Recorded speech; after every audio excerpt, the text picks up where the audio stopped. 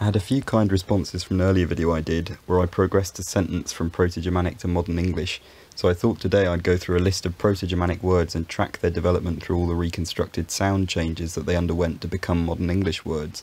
And I won't be talking too much about the methods of reconstruction here because I think that would make the video too long. So I've chosen 8 words. Most of these did actually survive to leave descendants in modern English. One of them didn't, at least as far as I'm aware. So we're going to put that through the historical sound changes anyway to produce what it probably would have looked like if it had survived to modern English. So we start in the late Scandinavian Iron Age, let's say very roughly 100 BC. So to go through our words quickly, we have chapras, which was probably goat. Then we have fuglas, which probably meant something like bird. It was probably the normal generic word for bird. Then we have dona, which was a verb meaning to do. Then we have rans, which meant goose. Then we have moose, which meant mouse, and moosis, which meant mice. And then daras, which meant day. And then a bit of a curveball, apor. This is a word that left descendants in a lot of Germanic languages, and the form of those descendants shows that this word almost certainly existed in Proto-Germanic in the late Iron Age. It wasn't just loaned into the other languages later on. But the meaning is kind of a matter of speculation, because in all the descendant languages it's ended up meaning monkey or ape. And obviously there are no native monkey or ape species in Northern Europe apart from humans. So there are a couple of theories. One is that it was ultimately a loan word from a language whose speakers did encounter monkeys a lot.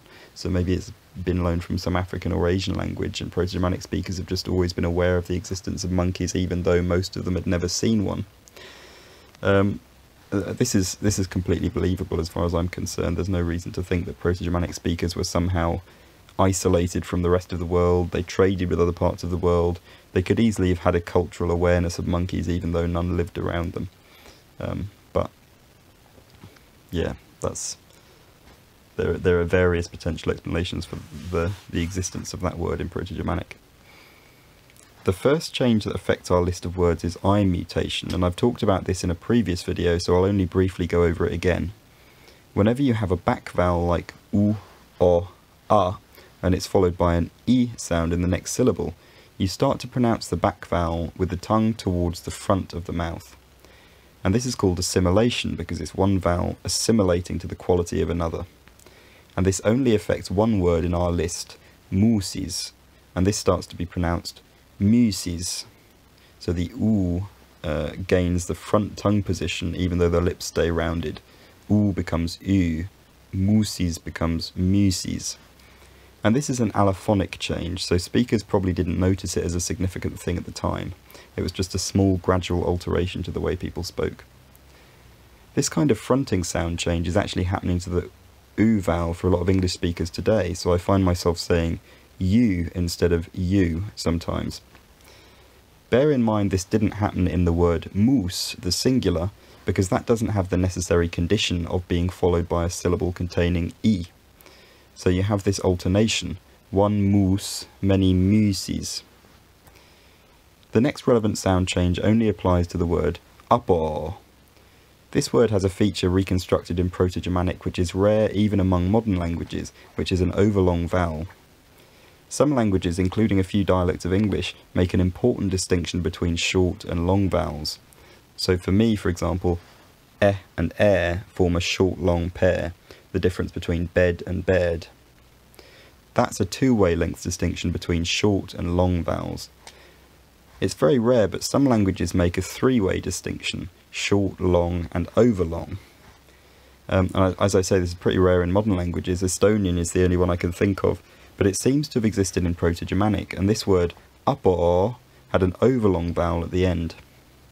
At this point in the development of the language, the distinction between long and overlong vowels collapsed, so all the overlong vowels just became normal long vowels. Apor became apor. The next relevant change affects a few of our words. It was the z sound disappearing from the ends of words, and this is very similar to a change that sometimes happens in Castilian Spanish, where s disappears from the ends of words.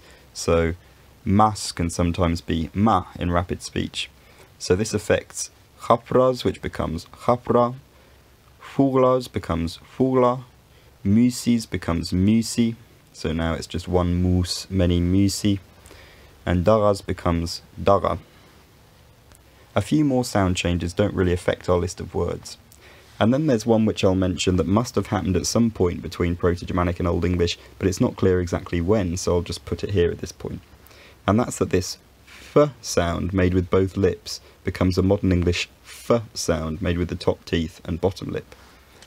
And also, where you have ch at the start of a word, at some point it just becomes h, like how in Spanish you have some dialects that say viejo and some that say viejo. This ch becomes h. So chafra becomes hafra, and fugla becomes fugla. Eventually we get to a big and often mentioned sound change, which is the Anglo-Frisian nasal spirant law. By this point, Proto-Germanic is probably well differentiated into different dialects.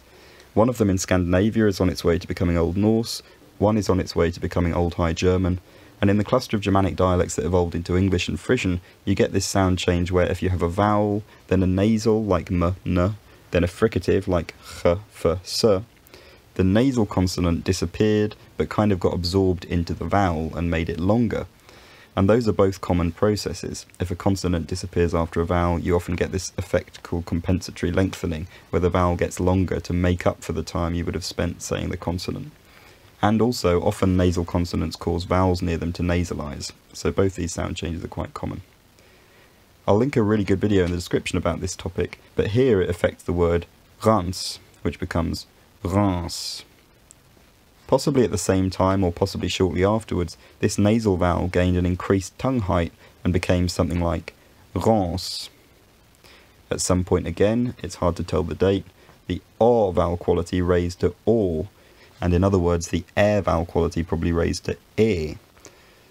So in this case, it means that rans becomes rons. And then you start to get other sound changes characteristic of Old English and Old Frisian. If you have a or nasal a in the last syllable of a word, it disappears. I think this means that hafra, which ends in a, would become hafer. Notice that an extra vowel is inserted here because our Proto-English doesn't allow r to be in a syllable all on its own.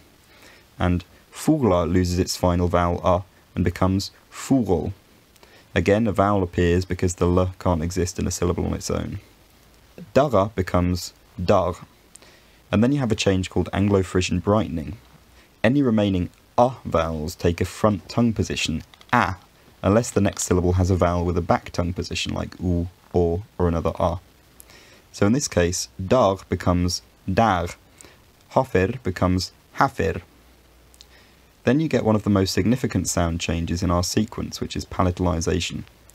This affects the sounds k and r when they're immediately next to front vowels like i, u, e, and a. In our word list, this only actually affects dar, because you have this r straight after a front vowel a, and so it ends up being pronounced with a more fronted tongue position. So instead of dar, you get dai, and eventually dai. At some stage, other instances of this r sound harden to g, so rons becomes gors, and then at some point this vowel loses its nasal characteristic and it just becomes gors. The r didn't harden to g if it came between two vowels, so the word fugol stays the same. I and u disappear at the ends of words unless they come after a short syllable, so musi becomes just mus, so now you have one moose, many moose. And at some point after that stage, but before the time of textbook Old English, a rule developed where if f, s, th were between two voiced sounds, which is two sounds made with the vocal folds vibrating, then they themselves would become voiced v, z, th. So our hypothetical word hafer would become haver. A few other changes pass without really affecting our list, and then a change takes place where long or gets reduced to a when it's at the end of a word. So upor becomes upper. This might seem like a bit of a jump, but a long vowel shortening in an unstressed syllable is pretty normal across languages worldwide, and then all that needs to happen is that the lips need to become unrounded and the tongue maybe needs to get a bit lower, and you have a. So think about how I say court, but an American English speaker might say cart. Here we've arrived at basically the way these words were pronounced in late West Saxon Old English around the year 900 or 1000. Haver, fugol, dawn, gos, moose, mys, dai, uppa. From this point onwards, we approach the period that historians think of as the Middle English period, through the Norman invasion in the 1060s. Here the front a and the back vowels merge into one vowel, and that's probably fairly low and central. So haver becomes haver, dai becomes dai, uppa becomes appa. Then you have a change where the r sound probably labializes first, so it comes to be pronounced with rounded lips, wa, a wa, and then it just becomes w in certain environments. So fool here becomes something like fool, and eventually it gets reduced to just one syllable. Fool becomes just fool. A change spread through early Middle English gradually, whereby any vowel pronounced with the tongue at the front of the mouth and the lips rounded, like u or reverted to its non-lip rounding equivalent. But it does mean that moose came to be pronounced meese. So now you have one moose and many meese. And then creeping towards Chaucer's time, we have a change called open syllable lengthening, where short vowels became long if they were in an open syllable, that is a syllable that didn't end in a consonant. So I'm going to tell you that this applies to the word appa, and it would apply to the word haver, although I think at this point in history, haver may have fallen out of use as a word, although it probably still existed in regional dialects. So from now on we're going to progress it through the sound changes, but it's going to be hypothetical because it didn't actually survive to modern English. So open syllable lengthening applies to the a in both of these words. The first a in uppa. So how do we know that these syllables were open? We're assuming that these words are syllabified like ha, ver, and a, ba. But how do we know it's not have, and up, a, in which case these vowels would be enclosed syllables because they'd have a consonant at the end? This is because of something called the maximum onset principle. At least in English, a lot of attested sound changes only make sense and only appear consistent if you assume that a consonant is at the start of a syllable wherever possible. So the vowels become long. Haver becomes haver, and appa becomes appa. At some point in due course, vowels in unstressed syllables mostly get reduced to a central vowel like Haver becomes haver, appa becomes appa. And then eventually this central vowel is worn away if it appears at the ends of words, so appa becomes ap. At some point in due course, as the inflection system of Middle English declines slowly, verbs eventually lose a lot of their endings, including the infinitive ending n. So the infinitive form of dawn just becomes the stem of the word with no n sound at the end. Daw. So now we've arrived at a pronunciation system probably similar to the one someone like Chaucer used. Haver, fool, daw, gos, moose, meese, dai, ap. This is where we hit the great vowel shift, where all of the long vowels take a higher tongue position except for e and u, which become gliding vowels or diphthongs because they already have the highest possible tongue position. Fool becomes foal, meese becomes mace, and moose becomes mose, so now it's one mose and many mace. The vowel in our hypothetical word haver would become a, haver, and then haver. By the same process, ap becomes ap and then ap. Do became do, gos became goose. The I diphthong in the word die smoothed, probably eventually landing on a quality like air, so dare.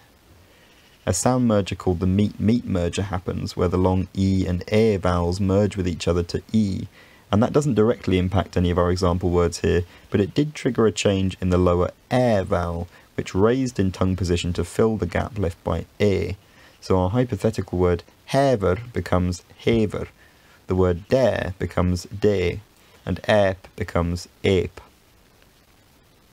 Like I said in the last video of this nature, as we get really close to modern English, it becomes clear that all the time sound changes have overlapped with each other a little bit.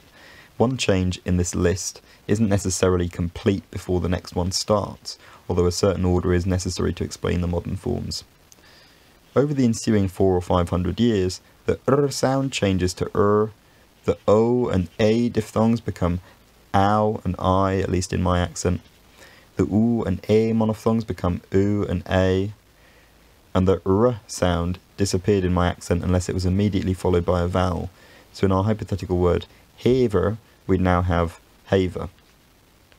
The other words would be fowl, do, goose, mouse, mice, day, ape.